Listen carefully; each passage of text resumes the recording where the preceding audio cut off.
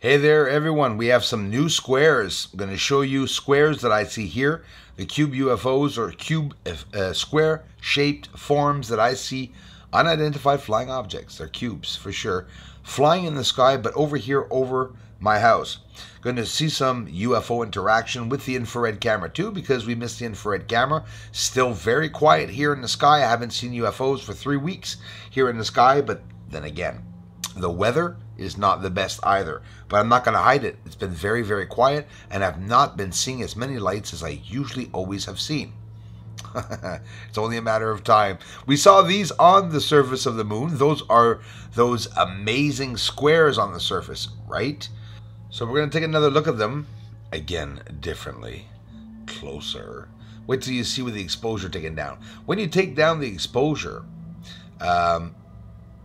because I want to bring you to see another one that I caught, but before, look when we bring down the exposure. The square should disappear.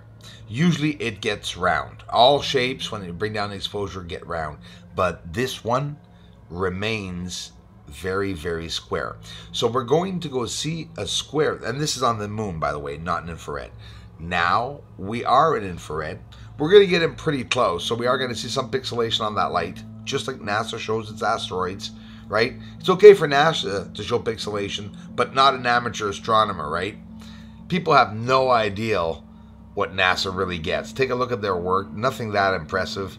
Oh my goodness. Did you see that? Now, what is that? Well, it's the exact same square as I showed you on the moon. So this is really cool. I went and got it in my footage. Very recent, of course. This is 2 months ago. 3 months ago, maximum, just before it all went to shits, if you want. And there's that square. Let's zoom in really close to see the square. It is identical to the one that we're seeing on the moon, and I think that's really cool. It's in the sky. They've been seen before. I've seen the very rare blue UFOs. There it is. Look at that. You guys and gals remember that? The 219, 218, the blue UFOs with their lights. They would move fast in the sky. Here's a rectangle shape, and most often, some of the shapes, most often the ones that I'm capturing are squares and rectangles that I'm seeing. This is what I see on the moon. This is what I see here on Earth too.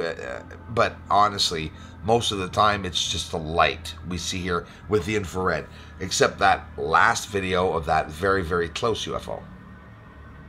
I see a lot of weird stuff with the infrared camera in the sky. A lot of weird stuff. And a lot of sky phenomena. It's not for nothing the word phenomenon, phenomena, came to be, because you see different things in the sky. Sure, they're always lights, but they're doing different things. Look at this. Here's a light that's going to appear. There's 2 of them. There's also another light over top. You can see the light is hazing through the image here because there's light appearing. And just this object that's going by, there's 2 UFOs right now in the screen in front of you. And now look at here, over top, a smaller one, and again, the other larger UFO is practically stopped, going very, very slow as we see it in the sky. These were moments that were just so damn exciting. There's that light again over top of it. It's weird. It's an interaction with themselves, whatever it may be. It's unknown to us, but still, there is a definite interaction. Here's just with the green filter.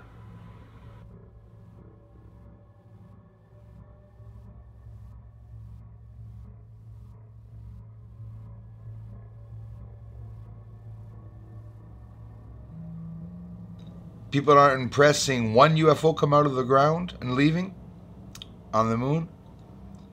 Well, second one right here on the right. Keep looking. There's the third getting ready to take off. There are always UFOs leaving the surface of the moon. Nobody knows it. I do. Do you have the coordinates, Bruce? Yeah. The moon. Check it out. Fire on the surface. Oh yeah. Oh yes. We're going to look at that real slow.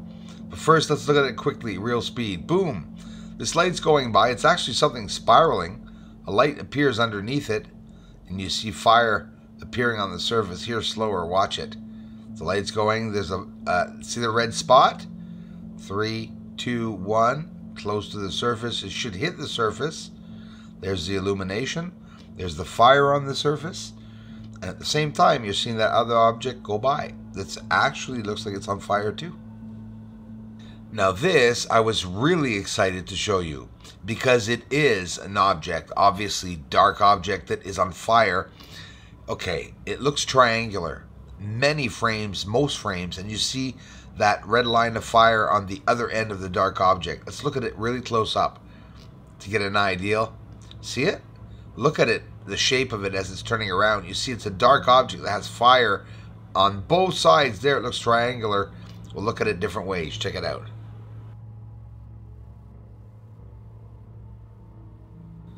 Like a pyramid form, right? Or a triangle.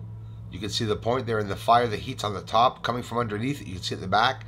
Almost looks like a craft, too, that's out of control. However we may find it out of control. Maybe it's the way it's driving, or it's just, yep, an asteroid or meteor. But you can still see that dark object in the center separating both sides of the heat. So there's a little bit of heat coming on one side and a lot of heat and even smoke coming off the bottom side. There, you can see it there. And the worst of it is that that side stays there. The lit side stays on this side, and the triangular shape sort of continues to point the other way, even while it's spiraling. Here's a lunar wave. Not very strong, but very strong, yes, and strong enough to be able to see one or two ripples going by. Now this doesn't happen there. You'll see it there as I go forward and backwards. Pretty cool to see it. This was the object coming down to the moon. It's going to hit the moon hours after India had crash-landed Beersheba on the moon. Have any of you ever seen the James Webb Telescope? It's supposed to come out at the end of the year. It was supposed to come out in March 2021, but I think they delayed it because of either the COVID or whatever. In August 2021, the end of August, I guess this object, check it out, should be James Webb Space Telescope. I was talking about it this afternoon or yesterday with a community member. It's a space telescope that it's exciting to be the successor of Hubble Space Telescope. The James Webb Space Telescope will, so they say, provide greatly improved resolution and sensitivity over the Hubble. It will also enable a broad range of investigations across the fields of astronomy, cosmology, including observing some of the most distant events and objects in the universe, such as formations of the first galaxies. Other goals include understanding the formation of, obviously, stars, planets, direct imaging, exoplanets, and novas.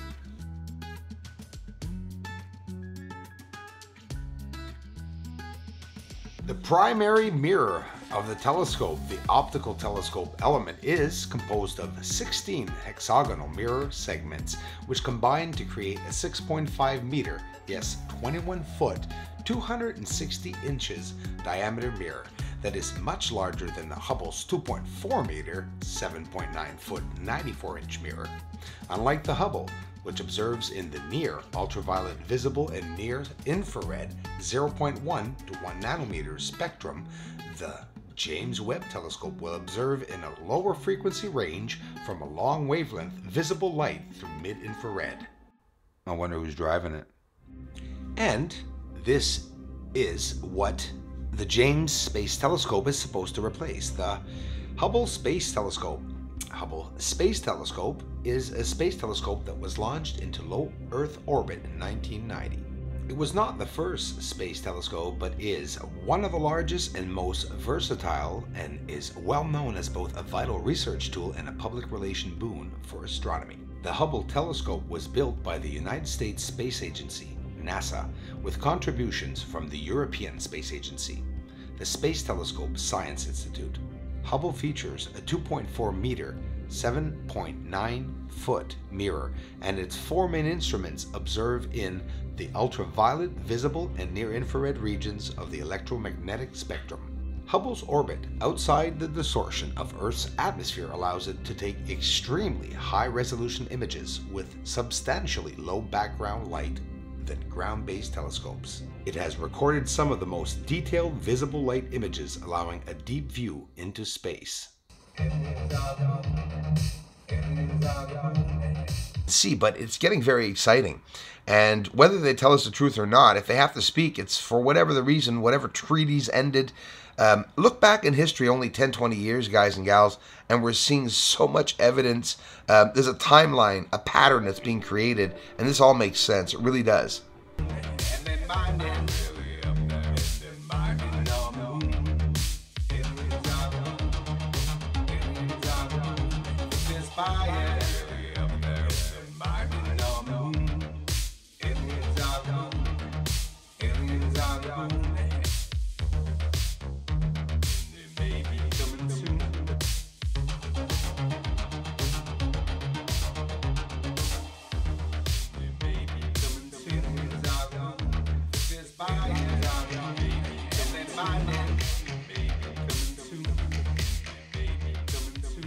This is Houston. Say again, please.